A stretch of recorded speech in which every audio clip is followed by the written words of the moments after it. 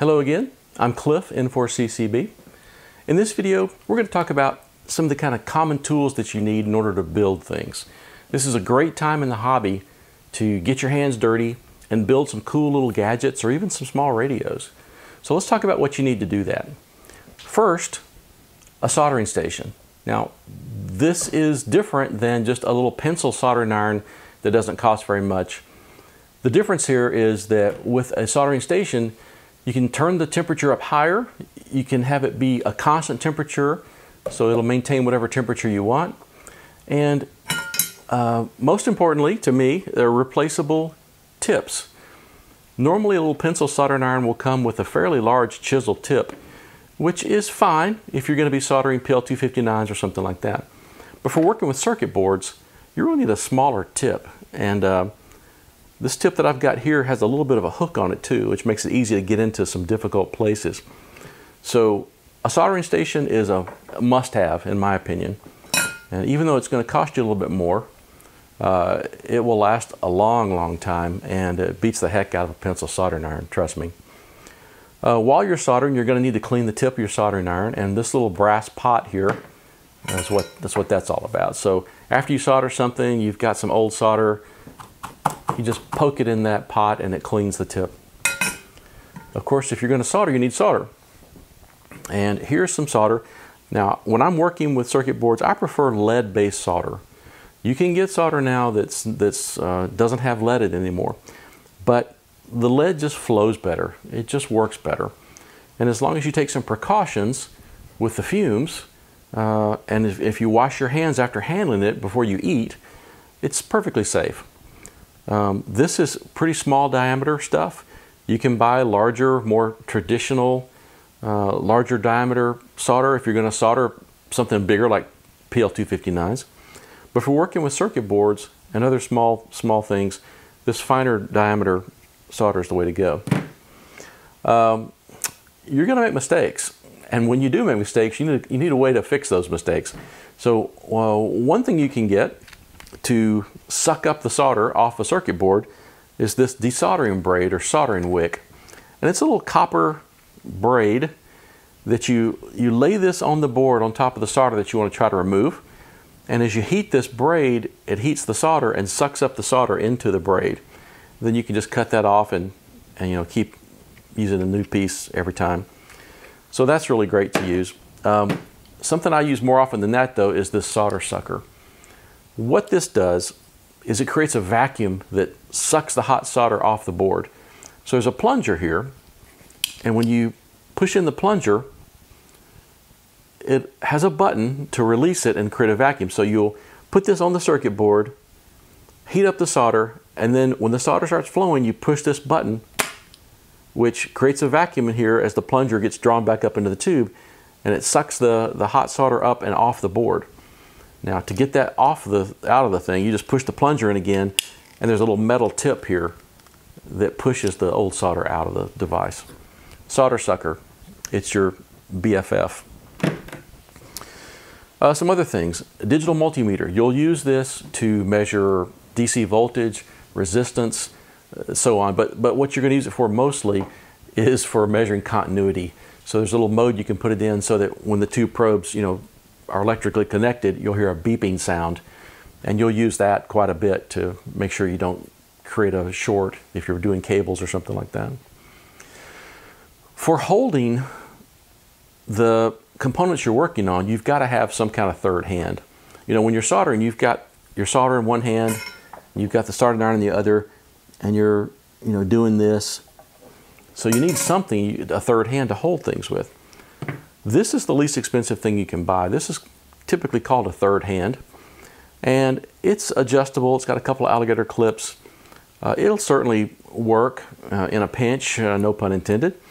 But if you're doing anything serious, this Panavice Junior is the way to go in my opinion. I think it's about 80 bucks, but it's fantastic and you'll use it forever. It's got a fairly heavy base. You can certainly put screws through your desk and screw it down if you want to, but you don't need to because the base is heavy enough that you don't have to do that. You can release this little ball joint. These jaws can be, put in any direction you want, and then you just unscrew the jaws or screw them back into whatever size you want. There's some grooves in here to hold circuit boards or whatever you're trying to solder. Now, you don't have to have one of these, but when I was working on the Elecraft KX1 a while back, the circuit boards were a little bigger than what I could handle with this. And so I got this. This is kind of the father of this.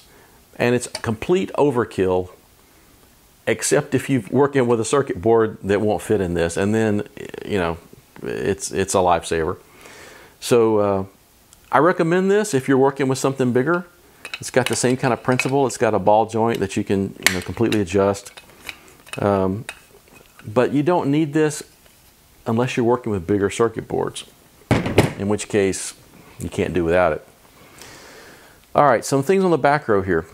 Utility knife, that razor blade edge, really handy for trimming insulation off of some wires, and wire strippers can do the same thing. And the wire stripper has a little sharp jaw here for cutting wires, and the tip of it has a little like wire plier kind of jaws if you want to use it for that. So that's a really handy thing to have.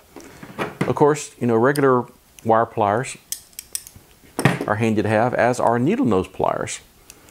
There's a lot of times when you'll need that for pulling something through a board or shaping a lead or something. So it's hard to do without that. This is impossible to do without. These are side cutters. They're called side cutters because the surface that actually cuts things is on the side of the jaws, which allows you to take a component lead, like say you've just soldered in a resistor, and where you soldered it, you can put this right up next to the edge of the board and clip that lead off the board. So you need something that cuts flush with the board, and these side cutters are what you need for that. So it's better to go ahead and get a nicer pair of these that'll last a long time and are sharp and work well than just the cheapest thing you can find. Forceps can come in handy. You can use this for clamping things, as a heat sink, for grabbing a screw or something that you've lost down in the chassis. There's just a lot of uses for forceps. Of course, regular household scissors, a little screwdriver kit with Phillips and straight, flat blade screwdrivers. All right, so the last thing on the table is this Hakko fume extractor. Now, as I said earlier, the solder has lead in it, and you don't want to breathe that stuff. The flux, the rosin, stuff, everything, all those fumes are bad for you. And if you breathe them, at the very least, you're going to get a sore throat, and it's going to be uncomfortable for a day or two. But over the long term, I'm not a physician. I don't know what the long-term impacts are, but it's got to be bad, right? So I bought this fume extractor, and the principle of this is there's a charcoal filter under here. And when you put this thing on your desk, no air can get in through the filter through here. The air is drawn into these vents right here. And so air comes in, including the fumes that stuff you're soldering, goes up through the charcoal filter and out into the room. So in principle, it's a good thing. The problem with it is that it's not practical, because when you're soldering, it's just hard to be in a situation where the thing that you're soldering can be put right up here next to the vent. And if it's not right up next to the vent, it's not going to be drawn away from you. So you have to solder right next to it. And there are just many times when you're working with a circuit board or something that, you can't get closer than about that to it, and that's too far. So it was kind of a waste of money. My heart was in the right place, but it just doesn't work that great unless you can get close to it, and most of the time you can't. So what I do, you can't see it, but off camera I've got a floor fan. It's just a round fan sitting on a base, and I'll turn that on to the lowest setting and just have it blow air across the desk here.